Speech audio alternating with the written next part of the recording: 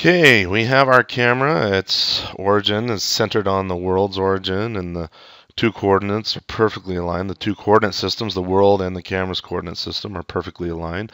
The camera is looking down the negative z axis, and in this situation, we're going to see the side of this cube. I think I'll rotate the cube. Oh, that's the wrong rotation. I'll rotate the cube around the x-axis just to make this scene a little more interesting.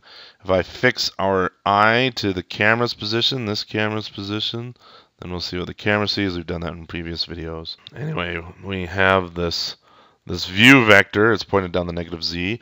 The next thing I want to accomplish is to be able to rotate this view vector around the y-axis, depending on where the mouse goes in the two-dimensional space. For example, if we're looking at the scene as the camera sees it, and I move my mouse to the right, I would expect the camera to rotate to the right, to look over here instead of looking here. Same thing if I turn or move my mouse to the left, then I would expect the camera to look over here, unless you like inverted controls and like it backwards. It doesn't really matter.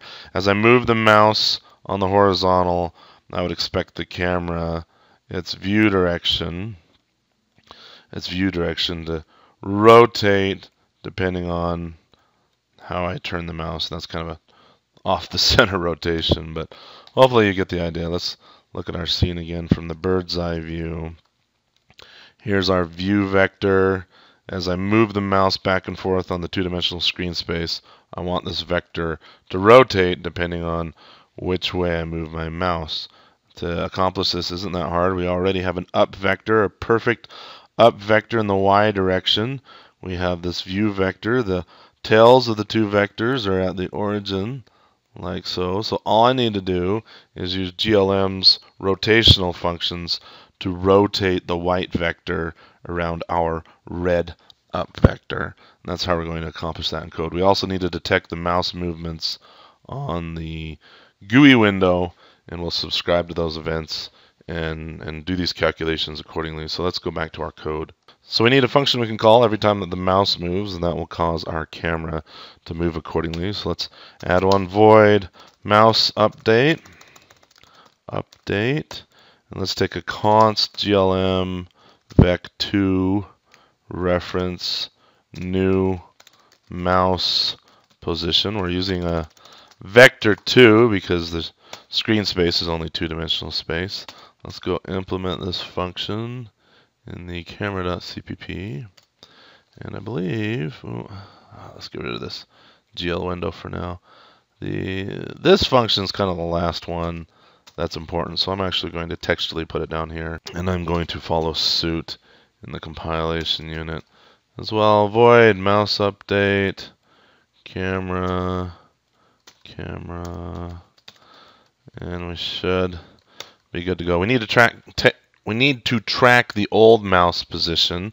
For example, if this is our window and my mouse is right here and I move it to right here, we need to know the distance or the delta that we moved it, which would be another two-dimensional vector in the screen space. Your mouse is here, you jump to here, so this is your mouse delta. Well, the only way to keep track of that delta is by keeping track of the old position, and we'll assume the old position was just in the center of the screen. We'll go back here and say glm vec2 old mouse position. Save that, and then at the end of the mouse update, we want to keep track of the new mouse position as the old mouse position, because we will, man, it's hard to it's hard to type and talk at the same time, because we shall call this function every time that the mouse moves, and so the camera needs to keep track of the old mouse position every time. We need the mouse delta vector, glm vec2 mouse delta, that's how much the mouse has moved. That will be our new mouse position minus our old mouse position. So when I say mouse delta dot x, that's how much the mouse moved on the horizontal. If I say mouse delta dot y, that's how much the mouse has moved on the vertical. We're not going to worry about the vertical quite yet. We'll just worry about the horizontal or the x. So all that's left to do is make a rotation matrix, apply it to the view direction, and then reassign the view direction. So view direction gets GLM rotate. Let's go down to the third overload. This third overload takes an angle in degrees and the vector to rotate around. So for now, we'll just say rotate mouse delta dot x. That's the angle I want to rotate around. So I'll have to move the mouse 90 pixels before I get a 90-degree turn. We can adjust this or scale this. We'll play with that later once we get it working on the screen. And then the vector I want to rotate around is the up vector that we created. And then let's apply that matrix to our view direction. So essentially we're taking our view direction, we're rotating it, and then assigning the result back to the view direction. So the view direction will just go round and round and round and round. We're getting this issue because view direction is a vec3, rotate returns a matrix 4. So this needs to be a vector 4. However, if you go look at my game engine programming playlist, hint, hint, you'll know that rotation can be done with just a 3x3 matrix. And I can convert a 4x4 matrix to a 3x3 matrix, which I think might be a little cleaner. I don't know, I'll let you debate that. Maybe I should change this to a vector 4 and then change it back to a vector 3. I could do either approach, but I'm going to do the matrix 3 approach. I can pass a matrix 4 to matrix 3, and this will simply cut off the extra row and column, do the multiply, and that will rotate our vector for us. And then we'll just keep track of the old mouse position, and this view direction, when we use it down here to get the world to view matrix, that'll actually rotate the world for us. So let's go to our GUI window and actually call this function every time the mouse moves. Go to MeGL window, protected void, mouse move event. I believe it takes a Q mouse event, like so. Copy this. Go to our GL window. Where did I put that? After the paint GL. So let's see if we can find paint GL. Put that right there. MeGL window, colon, bring that back. We need to pound include Q mouse event. So I'll go to the top of the window here and pound include Qt / Q mouse event. No IntelliSense support because the file does not have a .h at the end of it. Control minus, control home, Qt GUI, Q mouse event. Good. Control minus a few times to get back to where we were at. And we need E here. Now I just say camera dot mouse update glm vec2 E X E Y. We should be good to go. And then after we've recalculated our mouse movement, we need to repaint the scene.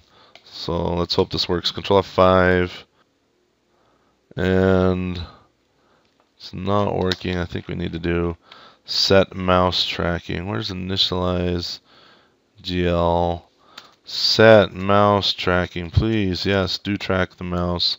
Try that again. And it's not working. Let me pause the video, figure out why. Stupid me, we send this data down and store it in the OpenGL buffer for the instancing. We saw the instancing in previous videos, but we only do it once. We only do it at the beginning of the program. Now our mouse is updating. We need to send this data down every single frame.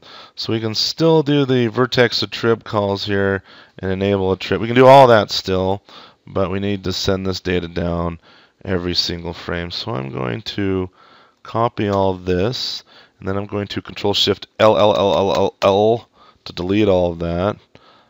Size of full transforms this is a little bit hackish, but I'm going to say it's size of mate 4 times 2.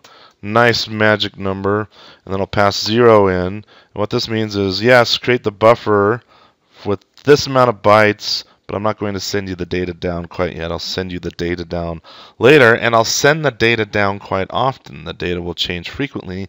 It will be dynamic, so don't make an optimization based off static, meaning I'll only send it down once. We need to tell OpenGL we will change that data quite often. Let's go back to the paint GL, and right here looks like a good place to do it. GL buffer data, change this to dynamic draw, And now we're sending the data down every single frame. I believe I showed you GL buffer sub data previously, and I could use buffer sub data, but since the amount of data I'm sending down is the exact number of bytes I sent down before, then I can just reuse GL buffer data, and we should be good to go. Control F5, and there you go. Look at that, our camera is rotating. I move the mouse to the right, it pushes the scene to the right. Move the mouse to the left, it pushes the scene to the left. That's probably inverted from what you're used to. That's easy to fix. We just go back to our camera code, and on the mouse delta, we just negate this. That'll invert the controls. So I move my mouse to the left, I feel like the camera's turning to the left. I move my mouse to the right, feels like my camera's moving to the right. It's actually moving quite quickly. Look how little I have to move my mouse to turn the scene. I could adjust that by scaling this, maybe timesing it by 0.5. Ideally, if you're making a game or something, you wouldn't just be slamming magic values here. You'd have them off in some configuration file or some way that the user could control in a menu or something. Say, I don't want it to speed around that fast. So anyway, this will do half the speed. You can see I need to move my mouse further to get that effect. So there you go. There's rotation on the horizontal to get the world to go back and forth. Using the mouse. Now we needed to get the vertical. We also need to allow our camera to fly around the scene as well. We'll do that in the future videos.